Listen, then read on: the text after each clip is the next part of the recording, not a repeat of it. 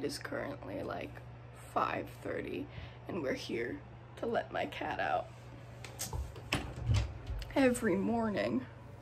Hi, my name is Janmariz. I am 16 years old. I am Tagalog. I am based in New York and Pennsylvania, born in New Jersey, and I am a creative, an artist of many trades, if you will, as I enjoy to sing, write, act, model, direct, dance, and so much more. I'm also the founder and director of Project Calendula, a mental health awareness initiative. Our work is based on education and advocacy, and we just launched our website on February 20th, so please go check that out. Anyways, this is a sort of realistic look inside my day. Before I start, I briefly want to show you around Project Calendula's website, which we just launched, and tell you about what we do.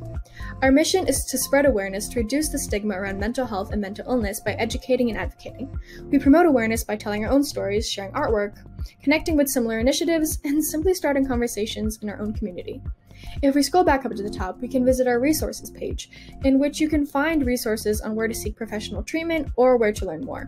However, you can start your education journey right here at Project Calendula and learn more about the topics listed below. You can also start your advocacy journey here and utilize our advocacy guides to help you along the way.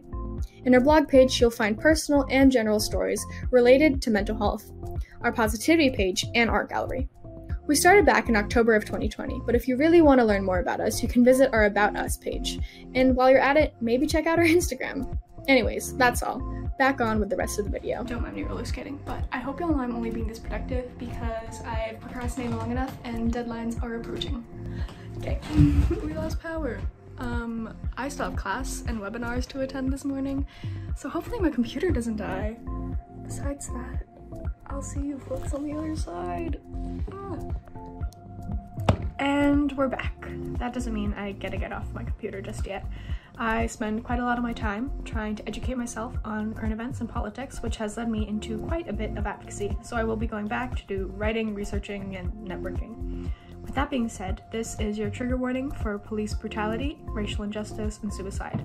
You have the option to skip forward 1 minute and 30 seconds to get on with the rest of the video. I'm organizing a series of webinars for BIPOC mental health, and our next one will be on Asian mental health due to the uprising of anti-Asian attacks in the US. I live in Monroe County, and this is where Christian Hall died. He had reached out to the police during his suicide attempt in hopes to receive support, but instead was shot in the chest 7 times. At this time, I'd also like to acknowledge the death of Angelo Quinto, who also died during a mental health crisis using the same NEDA neck restraint that killed George Floyd. I'm calling on you folks to take action. Contact your local law enforcement and those branches surrounding you to end the use of NEDA neck restraint and require body cams. Contact your local government officials about mental health funding that they can invest into mental health crisis response teams or expand on support resources overall. Tell them about how mental health needs to be considered in their conversations. I'd like to take this moment to acknowledge the death of all who have died at the hands of the justice system, especially due to racism. Those who have died due to suicide, those communities of the dearly departed, and anyone struggling right now. I have provided a list of mental health resources in the description box below, and please remember, you are not alone and you are loved. And if we can put those resources right here, right? Thank you, Girl Genius editors. Mwah. So I was meditating, and then my cat came to hang out, so now we're reading this book that she really likes. All Along You're Blooming by Morgan Harper Nichols, and I highly recommend that y'all get it, or at least subscribe to her newsletter, where she has encouraging words of wisdom to brighten your day every single day.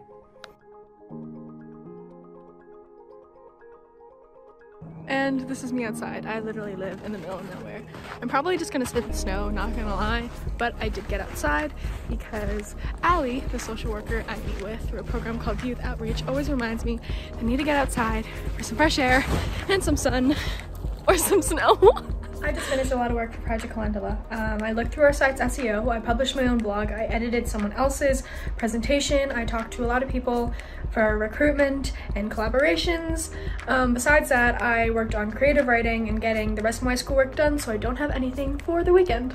You couldn't tell from my super precise haircut, I cut my own hair, and tonight my mom asked if I can cut hers, so she is in a trash bag. Anyways, we'll see how it goes. Nights, I usually would be painting on my chaos wall on TikTok Live, but I've been restricted once again, and I think this time for posting Black History Month content, which sucks. So instead of painting, I just got off the phone with my super cool friend, Senegandhi, world-class sponsor. I'm about to change into my PJs and wind down for the night. If you haven't noticed already, I spent a lot of my day doing creative tasks. I've been performing all of my life. My dream job for a while was actually to be in Hannah, Montana. I've done most of my work at Young at Arts, an outstanding program in Bronxville. I'm on a need-based scholarship there, and I've been granted so many amazing opportunities, such as performing in Tennessee, Carnegie Hall, and Puerto Rico.